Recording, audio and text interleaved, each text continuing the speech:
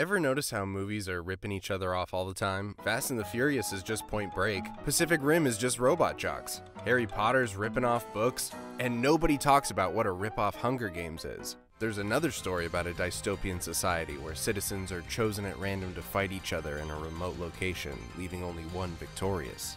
Of course, I'm referring to Super Bomberman 2. Suzanne Collins clearly had a Super Nintendo. Her franchise is littered with nods to the Bomberman games. But there are moral implications too. Is this more than inspiration? Is Bomberman source material for Hunger Games? Should Hudson Soft receive royalties? Is the Hunger Games flat-out plagiarism? Where's Suzanne's works cited or bibliography?